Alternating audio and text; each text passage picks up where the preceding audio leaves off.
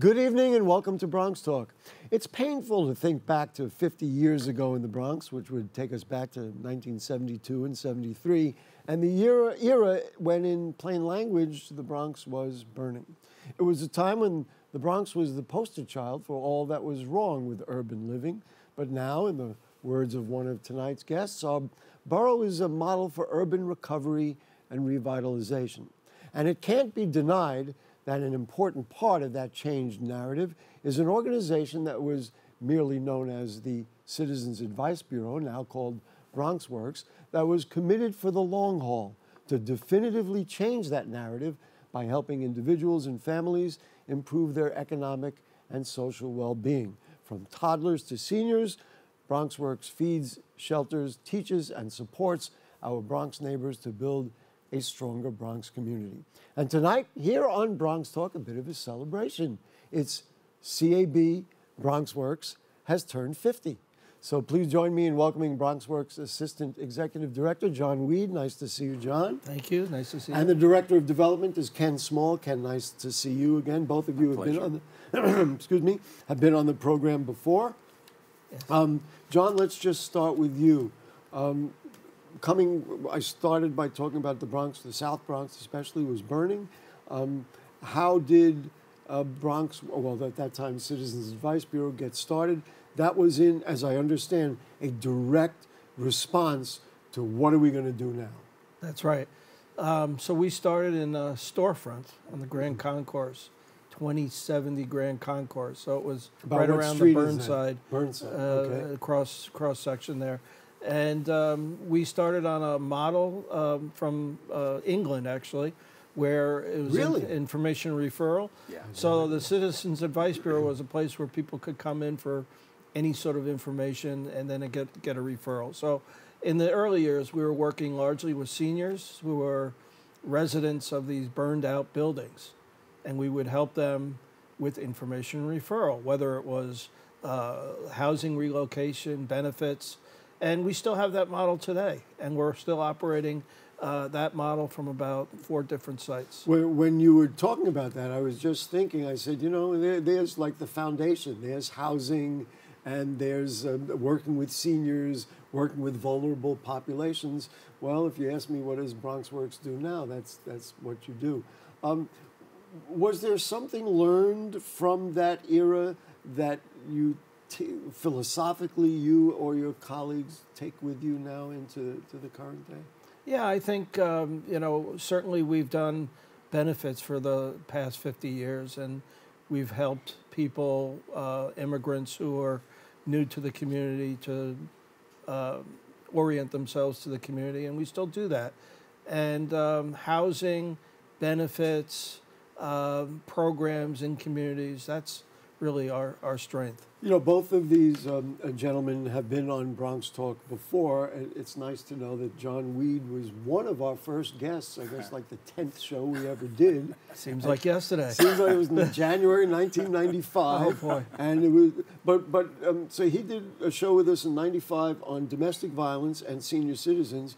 And Ken, you were here to talk about budgets in 2009, right. After-school programs in 2012, a blueprint for neighborhoods in 2013. It occurred to me that that's the menu. Those are the items, a lot of the items that you do. Right. You're in development. We were just talking before, and you were talking about the difficulty in raising money. Right. How does BronxWorks or the Citizens Advice Bureau sustain itself? Are these government contracts? Are these donations? Are these collaborative efforts with corporations? Or did I just list how you survive? All of the above. I would say, Gary, it's all of the above. And in particular, in terms of BronxWorks funding, the lion's share comes from government contracts. We work very closely with many city, state, as well as, to some extent, federal government agencies. But we do have collaborations and partnerships that entail work with foundations, corporations, and entities like the United Way. So on the funding end, it's a broad mix. It's a mosaic. But the mix is heavily government funding. If you do a line graph on difficulty, would you say, well, it was very difficult then and now less difficult to raise money now? Or is it more difficult then, and or has it been like a roller coaster depending on what's out there and what's going on? In other words, what I'm getting at is, do the funders of all sorts understand finally the need that's out there that BronxWorks addresses? I think in some ways, Gary, it's a bit easier now for BronxWorks to secure funding. And I say that in part because of the reputation of the organization. So oftentimes, if the city government, for example, has a new initiative, they may come to BronxWorks and say, look, this is something that we'd like to pilot. We've got good relations with you. Let's see what can happen. And if it works well for BronxWorks, perhaps this becomes something that we look to roll out in terms of other city government agencies as well. And I'd add to that, Gary, the fact that we rebranded ourselves, I think that's helped tremendously in terms of BronxWorks being able to fundraise. We're going to get to that in a moment. I did want to get to this. This is South Bronx Battles, and the reason I wanted to bring it up is it was written by Carolyn McLaughlin. It really exists as a wonderful history, not only of Citizens Advice Bureau and BronxWorks, but of the Bronx in general and how things happen or not happen all along the way. John, let's just talk about the leadership. Carolyn, and of course now Eileen Torres for a few decades. Talk about what they contributed and what their vision was like to run the thing for 50 years. A lot of hard work. Carolyn was extremely hardworking. Eileen is equally hardworking. And they both have visions for the future. So it's not just the here and now, it's where will BronxWorks be in 5 years? Where will CAB be in 5 years? And I think both of them really were extremely important. Eileen is extremely important now, Carolyn then. I credit her for a lot of hard work over the years. I guess in many ways they're pioneers and leaders because they envisioned this, or they looked at our society and they said, you know what, in order to make this work, we're going to need to do this. Absolutely. And the amount of growth that CAB had and BronxWorks has been having over the past years, it could scare one, right? So with their hard work and their vision, being able to harness that growth and being able to help the number of people that we do per year is pretty awesome. I want to ask both of you about this. Ken referred to the transition in talking about Citizens Advice Bureau. I thought it was interesting. You said it was a British model. I was never aware of that. And then it became BronxWorks. So, you've now got that building on the Grand Concourse. You didn't always have that. Right. I believe that I visited you, was it on 149th Street that you had an office? Or was that the Grand Concourse? Grand Concourse on near 166. 166? Yeah. So let's just talk about that transition, the acquisition of the old Girls Club building, yes, and how it became, that's the building people can see right now, and then that became the Citizens Advice Bureau's home. That's how right. did that impact the growth and development of the organization? Tremendously. Really? I mean, that building had been in the neighborhood since 1926, actually, right, and it had gone through various owners. We took it over in 1993. We merged with the Girls Club in New York. It was a tremendous asset for us at that time. The building was largely empty when we took it over, and we were able to fill it with programs. It's so much utilized today that we really have no more space for additional programs. All right, and you know what? Developers, look out! We may need more space out there. But it's a perfect building. It's got a pool. It's got a gymnasium. We started our youth programs there. It really has been a tremendous asset for us. Ken, then let's just talk about what the building added from a programming standpoint. I mean, he touched on them, but what does it give you the opportunity to do that maybe CAB didn't do in the past? And you said, of course, fundraising a little easier. Just talk a little bit about the growth of the organization. I think what had been the Girls Club building 1130 Grand Concourse, which we renamed the McLaughlin Community Center. I wasn't even aware of that. That's great. What it's done for our organization is it's given us an anchor location, a place where no matter how young you are or how young at heart you are, you can come and receive services. So in that space, there's programming for everything from a preschool effort on through to services for seniors. So I think it was really critical for BronxWorks as an organization to have an anchor site, and that's what the McLaughlin Center, that's what 1130 Grand Concourse gave us.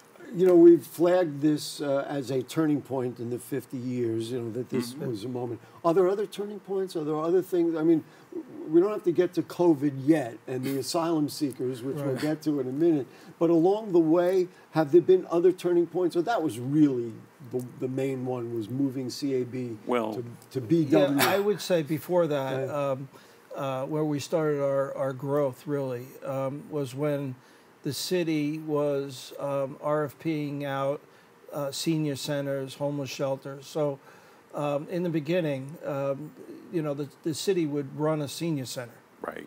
But then, and I think it would have been in the early 1990s when they said, well, we shouldn't be running senior centers anymore. Let's export it out to a nonprofit. So at that time, we got 3 senior centers. Then we started running homeless shelters, and so it was at that point in the early 90s when Citizens Advice Bureau started expanding greatly. And then when we got the Girls Club building in 1993, kind of crystallized all of that. Yes, because we developed child care center there. We renovated rooms for youth after school and youth programs, workforce development, ESL. Right now we have Saturday programs. We have food pantries there, and that was a growth out of the pandemic, actually. So right now the building is used heavily 6 days a week. We have a soccer club in there on Sundays, so it's tremendous how much the building is actually being utilized. At the 40th anniversary, so that would be, you can do the math, it's 10 years ago, there was a video, you guys participated in a video. Right. I wanted to show people to get a sense of the whole thing. So if Rebecca will play the magic wand and we could see, this is BronxWorks 10 years ago, but you'll see the dialogue is the same as the one we're having right here. Right. So little applause for BronxWorks. I was introduced to BronxWorks when it first opened. Right here at the corner of 181st and Grand Concourse, they opened up a little storefront, which was Citizens Advice Bureau, and my neighbor was one of their employees. And she said, Sally, go. They were giving out the smoke detectors, and that's what introduced me to BronxWorks, that smoke detector.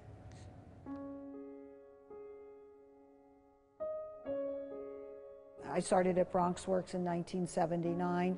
There was a paid staff of 2, myself and 1 other. A lot of the work we did was housing related. People would come in with housing problems. We still served a lot of senior citizens then. They provided so many services for people in the community, as far as housing, health, anything that they needed help with. We would have seniors who would be the only person left in their building. We help people get benefits and relocate into other buildings that were safer. Anytime anybody wanted to find out anything, they would come to me, Sally, well, what can I do here? I said, you have to go to the Citizens Advice Bureau. You have to go to the Citizens Advice Bureau.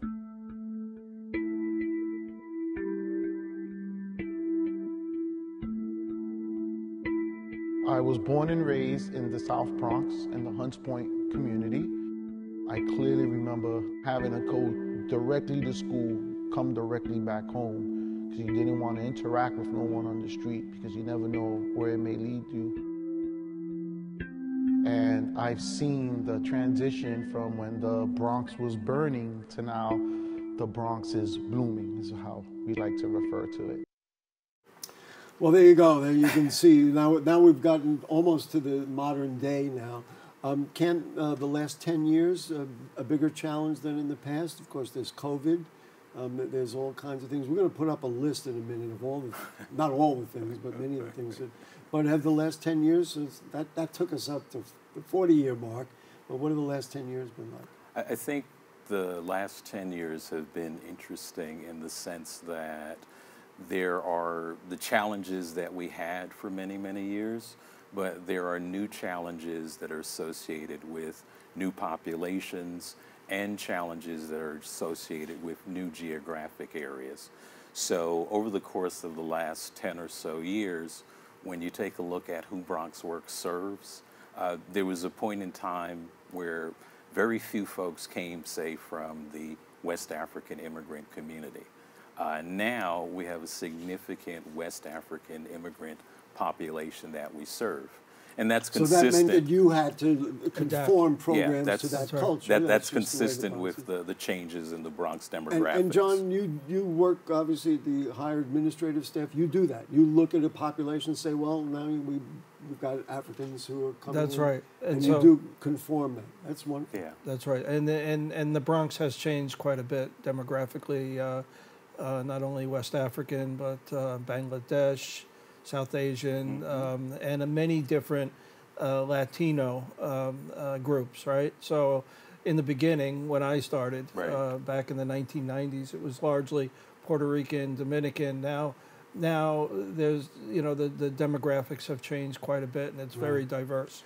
Which, of course, means challenge for all social service providers. Right. You folks on your website has a list from 2021 of all. I want to show that just so we can put our arms around how large the scope is.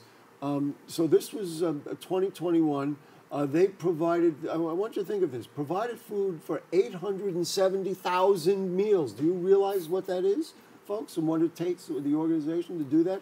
1,900 participants in nutrition workshops, 197 homeless people were put into permanent housing, 19,000 people were given rental assistance, thousands of children in early learning, after-school academic enrichment, and summer youth employment. I ain't done yet, okay? Then there's basic income tax prep, health insurance enrollment, mental health support, financial literacy. This is what you folks do. Now we're going to say this is what you do, and you had told me you serve annually between 60,000 and 65,000 people. Yeah. So in 2020, COVID hits, and the populations that were most vulnerable in the worst ways. People died, and then, of course, trying to live with it. What did it mean? What did you have to do, like all organizations? You had to pull back where you needed more funding? I mean, just talk a little bit about what you needed to do. So we pivoted in certain areas. Food insecurity became a very big factor during the pandemic, and we opened several food pantries, which we still operate till today. Because the need, unfortunately, the need has not decreased, and the need has probably always been there, but it was highlighted more during the pandemic for some reason. And so we were able to fund 6 different food pantries, one of which is at the McLaughlin Center that operates on Saturdays. And we're serving 225 families per Saturday when we operate that pantry. I want people to do that on your fingers and count how many people that is coming through the doors. So we have staff coming in, they come in at 8 o'clock, they set up, and then they provide food until 3 o'clock. So it's a real endeavor. The other thing is job loss. During the pandemic, I think the Bronx saw about 25% unemployment rate. And let me just interject. If you have a real organization that really serves and not just has programs that are good programs, but then you've got to figure out, well, now we've got to deal with that. That's right. So we have a workforce development department, and they have been busy at providing jobs for people, since the pandemic started. But another thing that we did was we sponsored a clinic, a vaccine clinic with Somos. And 1 week we saw 4,000 people in our building to get vaccines. I'm very proud of that. Again, think of the numbers. I would get there at 7 in the morning, and the line would be around the block, and of course we never met the need completely because. But then we continued to operate a vaccine clinic for several months on site. Ken, you can't do this without great staff. Right? True. Right? True. Talk about people who work there and their dedication. I mean, we understand. We've talked a long time. We understand some of these issues, but you must have a lot of really good people that work there. You know, BronxWorks has 1,000 staff overall. 1,000? Yeah, and I always say to folks that coming to work for BronxWorks, you come with passion. You come with a willingness to commit to the work of the organization.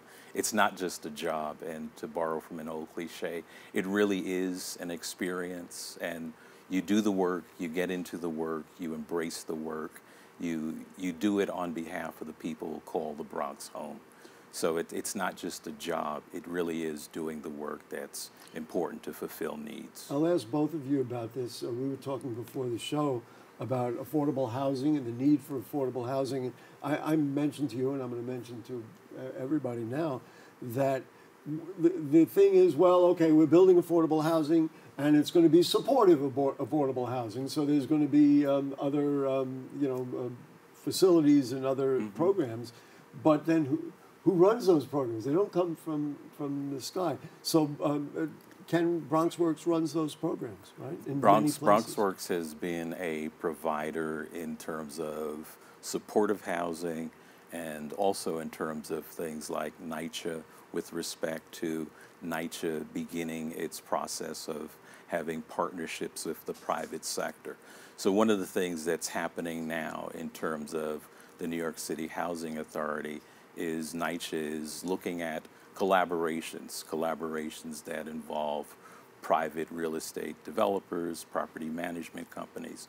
But an important part of that also is the critical role for social service providers. Because and you BronxWorks just has been can't, doing that. You know, and BronxWorks has identified this all along the way.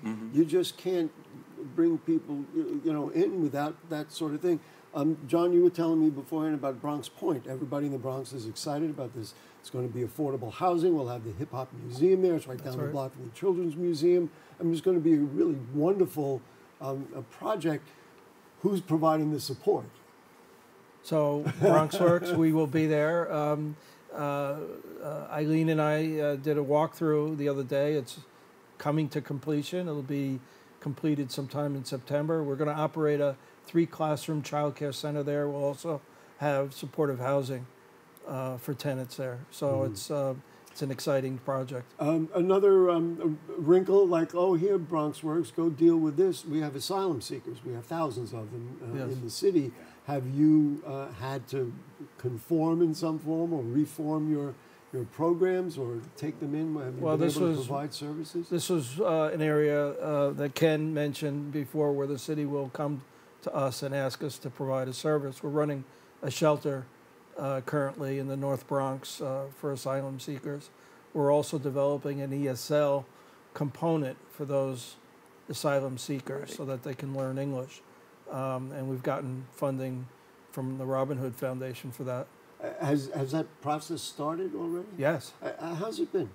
I think people hear about them. They know that they somehow are infiltrated into our communities. The families moved in August. They've settled in, and most of them have stayed there ever since. We're working with them. We're working with the city to improve their lives, and now like you do with everybody else. That's right. Ken, did you ever? Maybe this is the moment. Did you ever get the time to sit back and say, well, look at and consider all that you've done? Because every day, I don't want to use the word selling, but you're promoting BronxWorks. Right. Just tell me, do you ever sit back and say, wow, look at what we're... Because I'm having that reaction right now. Do you ever do that?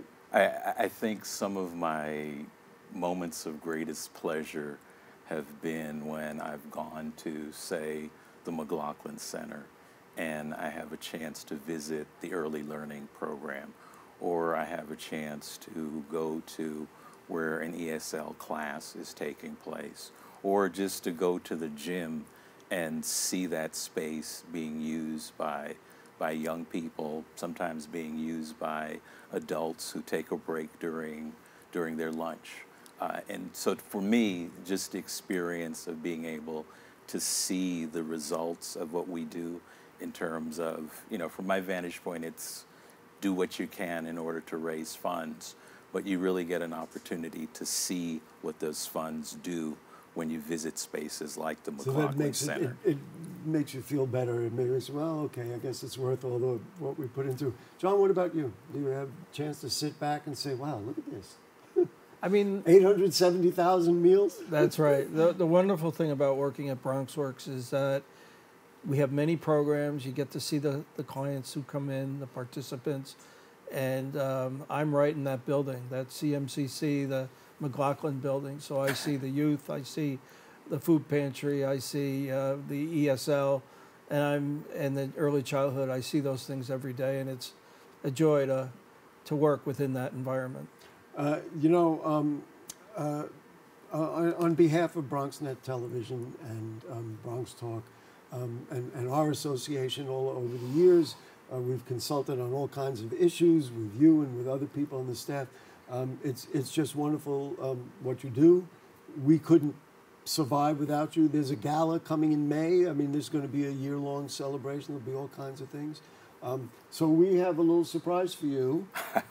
It's a birthday, right? It's a birthday. Here we go.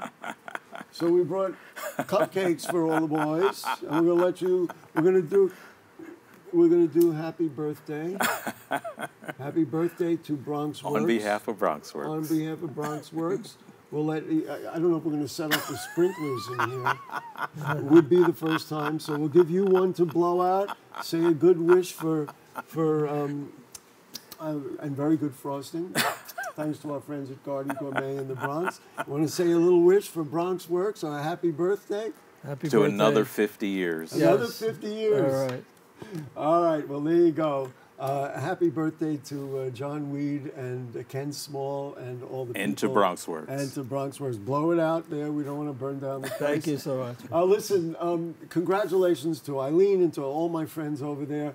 And thanks here to our producer, Rebecca Hemick. Great job today with all the pictures and everything.